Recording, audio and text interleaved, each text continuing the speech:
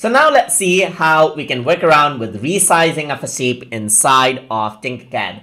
And in order to resize a shape, first of all, let me bring in a shape. And in my case, I'm just going to bring in this box right here.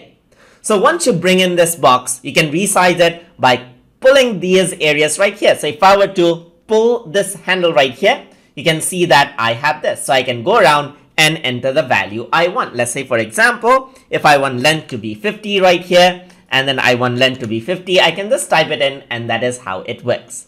You can go around over here and pull it from this side. So pull this one out right here, and I can increase and decrease the height as well, and also enter the value in the box that appears. If I were to click over here and click over here, then I can simply go around and type in the value I want, and that is how it gets resized. Let me just delete this, and if I were to bring in something like a spear, the same thing happens. You can click over here onto the S, and here, let's say for example, if you had to type in 40, and if I were to type in 40 right here, this is what happens. I can click onto the top and type in 40 right here, and now all of them has been increased by 40 millimeters, and the value is exact as you can see right here. Or you can eyeball it and resize it out just like this as well. You can also use steps right here.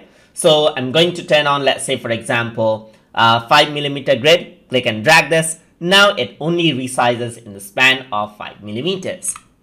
One thing that you got to be aware while you're resizing is, let's take the box for an example. In some of the objects, the length, width and height option is there in the properties panel as well.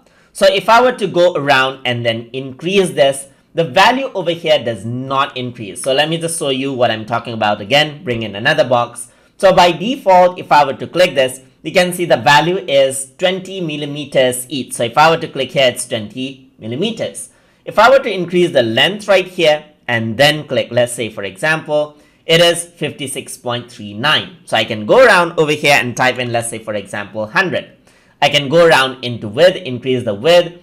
And let's say I'm going to keep the width around 10 right here, and height I'm going to make it 30. So as I change right here, if I were to go around and then click, let's say for example, click here, it's 10, 100 and 30. But if I were to change the value here onto 20 just like this, if I were to go around over here and type in 20 again, and if I were to type it again, so let's say for example 20 again here, the value that you see in properties panel do not change.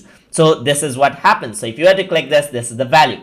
But if I were to change right here, you can see that now this value and this value does not match at all.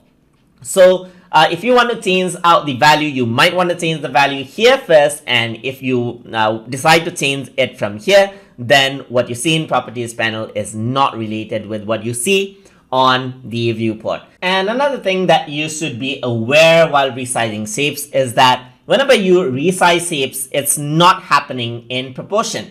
So if you were to hold Shift on your keyboard, then it resizes from X, Y, and Z axis in proportion as you can see.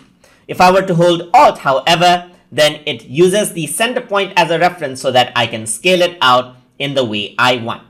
So that is how you can resize the shapes according to what you have. And if I were to press Ctrl Z, you can see that it goes back onto the default state. And then I can go over here and go on to the other state of the size as well. And that is how you can work around with resizing shapes inside of Tinkercad. So hope you guys learned something as always. And as always, please like, comment, share, and subscribe.